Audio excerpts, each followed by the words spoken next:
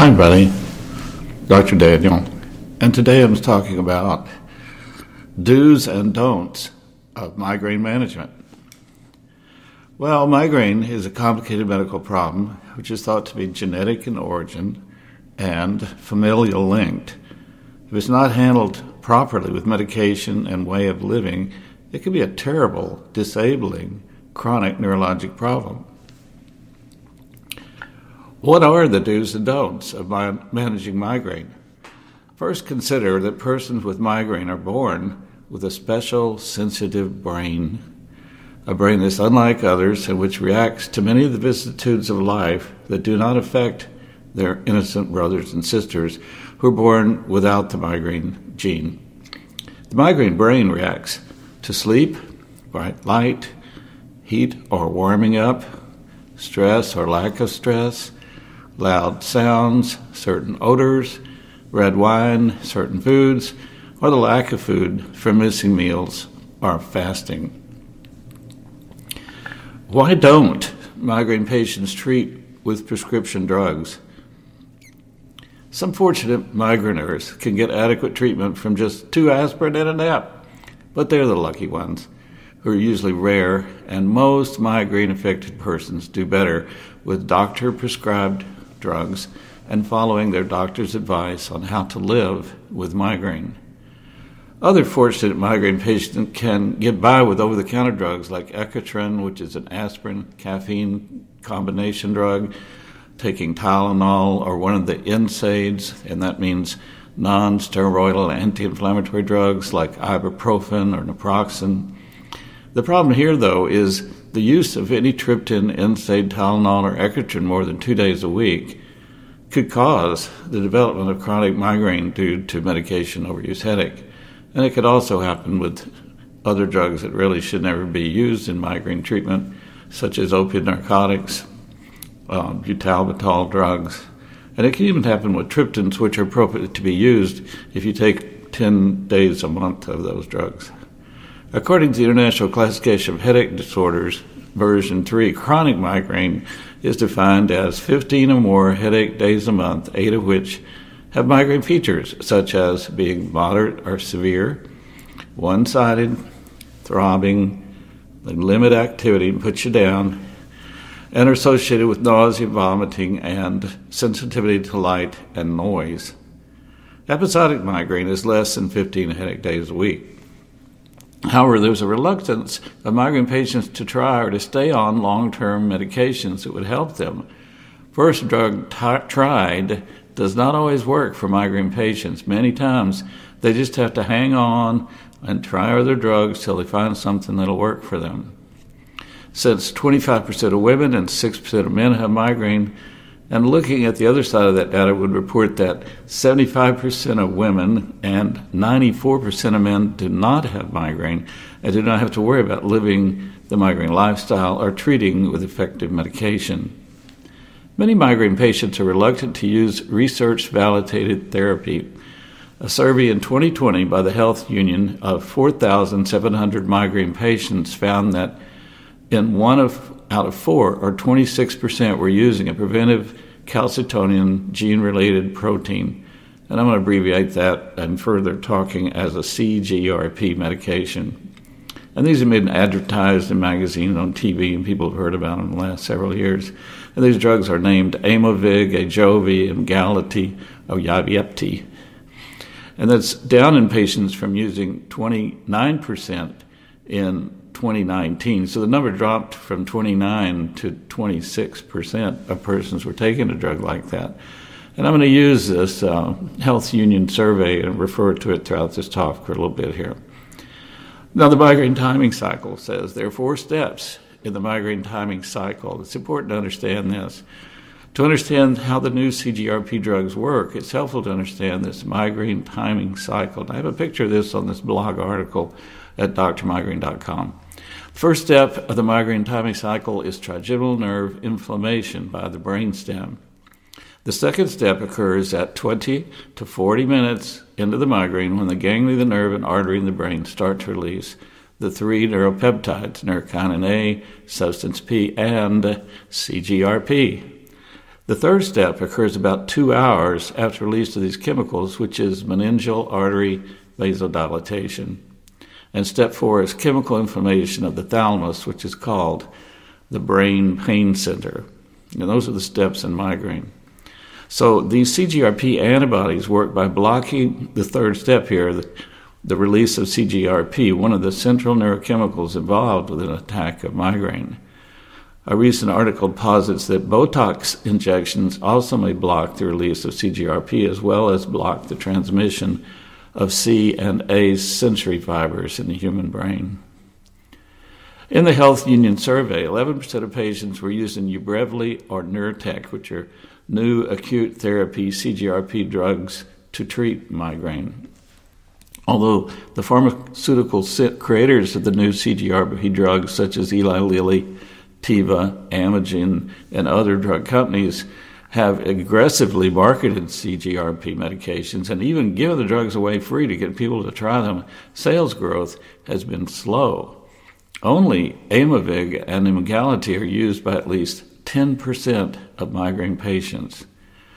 Many migraine patients, if they're going to take anything, still use the older, cheaper preventive medications for migraines, such as amitriptyline, propranolol, Depakote, topiramate, or Botox. Amitriptyline and topiramate were most used according to this survey. Or else they would use one of the 7 triptans as acute therapy, which are cheap and the generic drugs. And 2 of them, subcutaneous sumatriptan 6 milligrams and 5 milligrams zolmitriptan, work faster in 10 minutes, are highly effective, giving a headache-free experience for 70 to 80% of migraine patients in 2 hours. So the triptans are still the best drugs for acute therapy of migraine. And 5 of the oral triptans have onset at 30 minutes, while frovatriptan and naratriptan start working in 1 to 2 hours. They're really considered different kind of drugs. They're not the best for acute therapy of the triptan gang of drugs here. The speed of treating or onset of the R of the headache part of a migraine is important in successful therapy. The Health Union survey reported that most migraine patients knew about CGRP inhibitors. 43% of them had tried a preventive CGRP drug, but most of them stopped after taking them for a short while. In the office management of migraine patients, they need a lot of discussion, hand-holding, explanation, and long-term follow-up to successfully educate and treat their migraine problem. I know of headache practices where the main neurologist only sees the new headache patient for the first visit, and another visit occurs 12 months later as they farm the patient out into physician assistants or nurse practitioners for the rest of the term visits. Now, the 4 different preventive CGRP drugs and the 7 triptans, well, you can also consider DHE by nasal spray and intramuscular administration, and timolol eye drops give migraineurs many choices for acute treatment. Also, 2020 brought out 3 acute treatment drugs for migraine called lasmiditan, also the name brand is Rayval, Rimegepant, which is Nurtec ODT, and ergopipent, which is Ubrelvy. These are the first-of-a-kind medications in a new class of CGRP acute migraine treatment drugs, which are now name brand only, so they're more expensive than the generic triptan drugs, and they do not work as well as triptans for effective acute therapy, but can be used in patients with cardiovascular restrictions, which is not recommended for triptan therapy. Preventive-type CGRP drugs are used by 58% of patients, according to the Health Union report. And these patients had less head pain, and half of them reported they did not react to loud noises or bright lights as dramatically. Migraineurs who had heard of preventive CGRP medications had not tried them, cited several reasons why. 44% said their doctor had not recommended it. 27% were concerned about side effects. 21% were concerned about long-term safety. 19% said they could not afford them. And 14% said their insurance would not cover CGRP preventive drug treatment.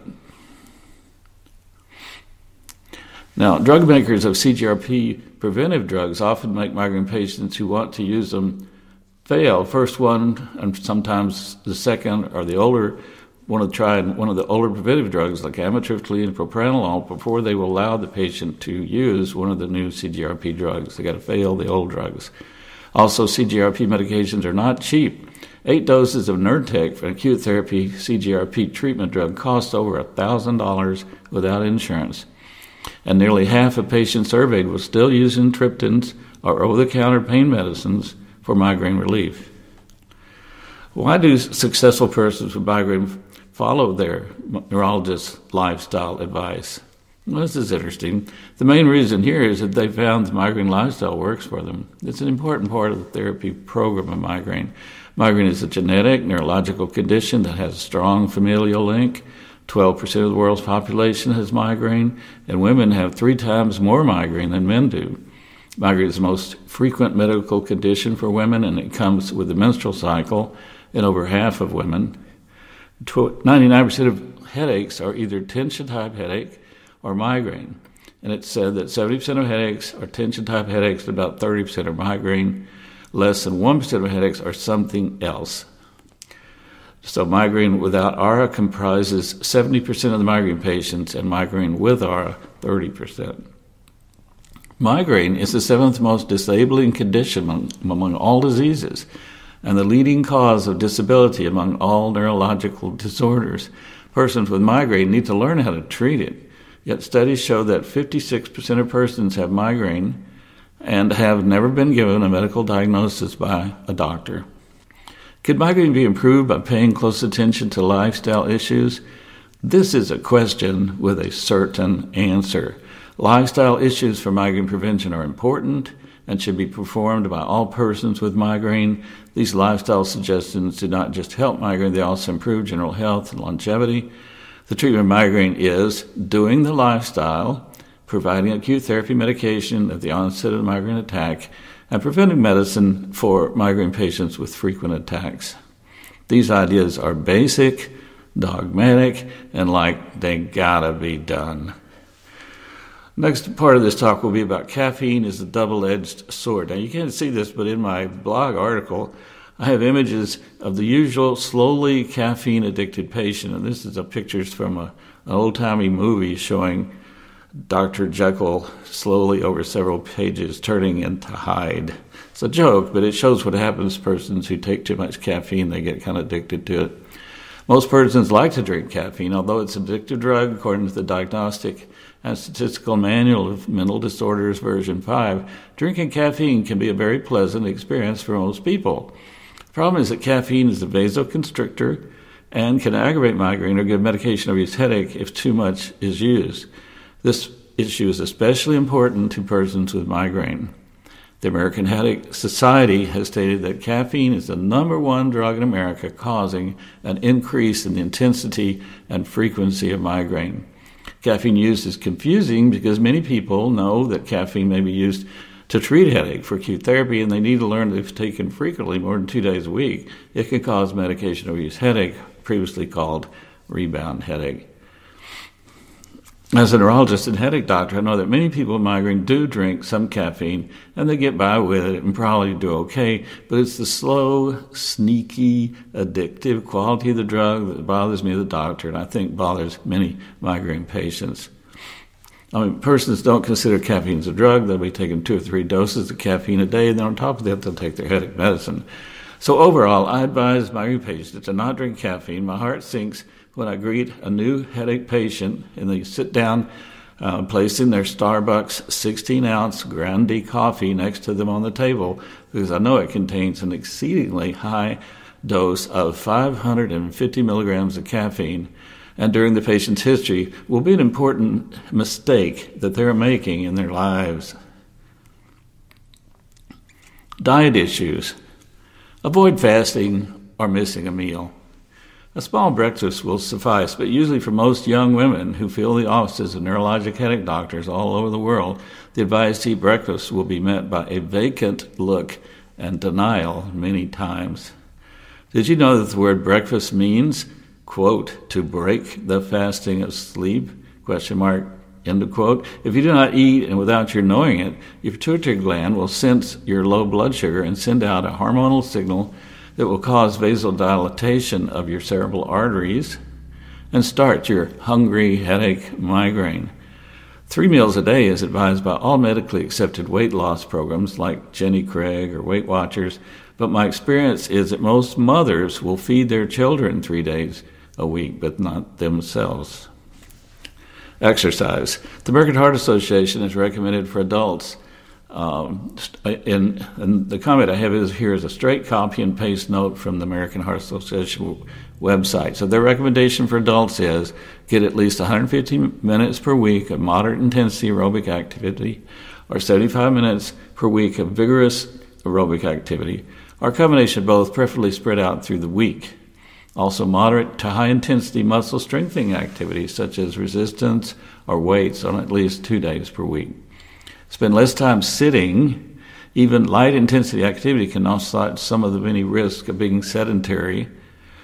And we gain even more benefits by being active at least 300 minutes or 5 hours per week. And you increase the amount and intensity gradually over time. These above recommendations for general health are good, but did you know that one may improve migraine, anxiety, panic disorder, depression, tension headache, and sleep problems with aerobic exercise? There are hundreds of scientific articles over the past 20 years proving that exercise works for headache therapy. Aerobic exercise is dance aerobics, jogging, cycling, swimming, walking, rowing, walking fast, cross-country skiing, and stair-stepping. It's not slow walking, lifting weights alone, stretching, or playing most games like tennis or racquetball, because you're sitting or standing for part of the time. And if you're already exercising and still have bad headaches, consider increasing the aerobic part of your exercise program. Is exercise something you could do yourself to take control of your headaches? It takes determination, time, and effort. And just an aside here, several years ago, a Mayo Clinic cardiologist said that most of Americans have quit smoking, many of them have, but that sitting, in terms of effect on heart disease, is the new smoking. Overweight can increase the frequency of migraine attacks. Some migraine patients get a workout headache if they get hot. If this happens to you, then try to work out so you don't get too hot. Exercise in front of a fan or an air conditioning. You could take a little ibuprofen, etc., and half of a triptan drug before you work out, remembering to limit painkillers and triptans to no more than 2 days a week. If you still get a workout headache, then consider trying swimming. Adequate sleep. Migraine persons often do not sleep well. 50% of migraine patients are depressed, or 40% have GAD, which is generalized anxiety disorder, both of which have insomnia as one of the cardinal symptoms. Regulate your sleep. Set your sleep-wake cycle to rise and go to sleep at the same time every day, even through the weekend. Adults should sleep between 7 and 8 hours every night. The human brain has a cycle set through the pineal gland, the sleep-wake cycle that's set. And if you mess it up, you have trouble with that. You should wake up early on Saturday and Sunday morning so you won't get that Saturday morning or Sunday morning headache. And avoid oversleeping Saturday morning or falling asleep for that seductive 2-hour nap on Sunday afternoon. Set an alarm for a 15-minute short energy-restoring nap. If you never learned how to take a short nap, then learn it. It can be done. Or else, at best, you could try what's called a body rest, where you lie there with your eyes closed for 15 minutes. There are stages of sleep. Most persons with migraine only get to a light stage of sleep. So they're stage 1, 2, 3, 4 sleep. Migraine patients are in stage 1 or 2. They don't get into deep sleep. Every research paper mainly has shown that. Too much sleep or not enough sleep can set off a migraine. Unwind at the end of the day. Listen to soothing music, take a warm bath, read a favorite book. Quit reading all those emails that always just keep trickling in. Avoid news addiction. It'll only make you nervous and intense. Hard exercise, big meals, caffeine, nicotine, and alcohol can interfere with sleep. Minimize distractions. Save your bedroom for sleep and sex. Do not watch television or take work materials to bed. Close your bedroom door. Use a fan to muffle distracting noises. Be sure that none of your medication can interfere with sleep. Look up drug side effects of all the medicine you're taking on the internet. Dealing with stress. Many patients I talk with deny having any stress. Talking with them is like somebody else's problems, but not mine. They either don't understand what stress is or discuss it with a want to discuss it with a regular non-psychiatric doctor, me, a neurologist. These are the stressful events in life. Change of environment, leaving home to go to school or start a new job, death, accident, or major illness of a parent, grandparent, sibling, close friend, spouse, or sweetheart, birth of a new child, loss of a job, starting a new job, financial stress, starting school, stress, school tests and quizzes, mortgages due, old bills, unexpected financial responsibilities. We all go through these types of things. They are the ebb and flow of our lives. Therefore, learn to talk over your daily life problems with your friends, family, preacher, priest, your spouse, or rabbi. Develop a support system to sustain you in life built up of key people that are there for you when you need them. Plan time to relax and spend on hobbies or interests. Normal people have hobbies, which is something you do for fun and relaxation that is creative and not goal or money-making oriented. Children and family are not hobbies. Please look up the word hobby in the dictionary if you think this. I've heard that answer many times. Turn off that cell phone, computer, or iPad and get a life. Plan 3-day weekends several times a year rather than 1-2 week holiday in August. And leave that depressing, stressful job or get counseling and try to change a personal relationship that is causing problems. Try controlling breathing, family or personal counseling. You can learn how to do CBT, cognitive behavioral therapy. It can be helpful for reducing anxiety. See my Dr. Migraine articles on depression, anxiety, sleep, and CBT. Avoid over-treatment with medication. New subjects. Do not take too much caffeine or over-the-counter drugs, triptans, or painkillers for headache. The migraine process generates neurochemicals which are released in the brain that inflame the thalamus, the trigeminal nerve, the cerebral arteries. And these neurochemicals stay in the body 3 days, and once they inflame the brain, they are released repeatedly every time painkillers, caffeine, Advil, Tylenol are consumed, starting a process of continued headache. I once saw a man who told me he had been taking 10 Excedrin migraine pills for over 50 years. That's 10 times 65 milligrams each one. That's 650 milligrams a day of caffeine. And he had a headache all that time until I convinced him to stop Excedrin. Then his headaches cleared up. There's no data that opiate narcotics help migraine headaches. They just cause problems, should not be used for rescue treatment. The United States is now going through a change in the use of opioid narcotics and barbiturate drugs since they cause people to die in their sleep. They're addictive and cause medication-induced headache problems. There's never any place in neurologic treatment of migraine to use opioid drugs like hydrocodone or tramadol or barbiturate drugs like butalbital, all of which are narcotics, possibly addictive, but notorious for causing medication-induced headache. Narcotics should be reserved only for persons who are in severe pain and near the end of life. They should be used for acute trauma or surgery, but only for a short time and then stop. Death of opiate narcotics is a top problem now in America and is a common problem causing withdrawal of physicians' medical licenses. Butalbital, found in fluorinol fluorescent drugs, has been banned in every country in the world except Canada and the United States because it causes medication-induced headache. And we can't get rid of butalbital in America. Politics won't do it. The word narcotics comes from the Greek word that means to sleep. In Texas, the number one reason for the state medical board to restrict physicians' medical license concerns their use of opioid medications, and more licenses are restricted or revoked regarding this issue than any other. Next, avoid food triggers. People with migraine may have their own individual foods that seem to set off their headaches, and the subject of food triggers is a controversial, still poorly researched subject. Common food triggers are alcohol, chocolate, aged cheeses, MSG, and red wine. And if you know a certain foods are a problem for you, well, don't eat them. See my article on food-triggered migraine on the web page.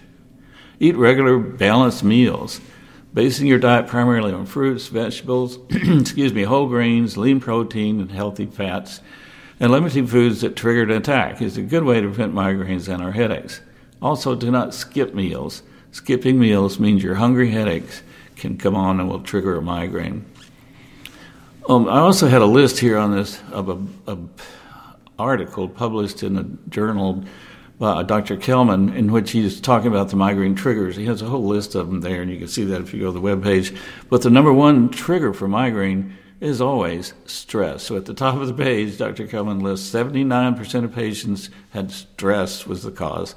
Hormones were next in women, 65, not eating, 57, weather, 53%. Way down at the bottom was exercise, sexual activity, and stuff like that.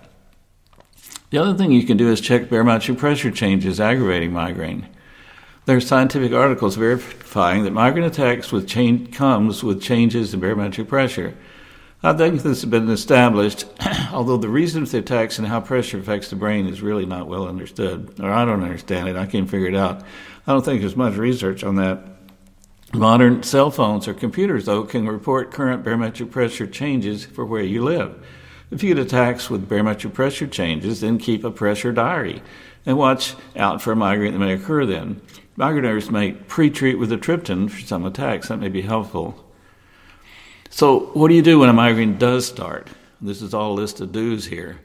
Treat early with a triptan when a migraine starts. Find a cool, dark, quiet space. Get off TV or your cell phone. Rest your eyes. Relax. Deep breathing from your diaphragm can help you relax. Focus on inhaling and exhaling slowly. Think positively. Learn how to deal with a migraine interruption in your day. Learn CBT skills. Think this thought. It's not the end of the world. It's not the end of the world. It's just a migraine. Keep a migraine diary. There's several free cell phone apps for migraine. I have a blog report on that also. Patients can plot life issues on their migraine apps, things like menstruation, weather change, stress, missed meals, occurrence at night, or a wake-up headache. And then they look back at that over a period of time, and you may see patterns occurring that you can avoid. Migraineurs should carefully study any trigger that seems important and recurrent. Living with migraines is a daily challenge, but making healthy lifestyle choices can help. Ask your friends and loved ones for support and advice. Pray to God for help with your life and your health. So this is the end of my talk on the do's and don'ts of migraine management. I hope it's been helpful to you. Thanks for listening to me.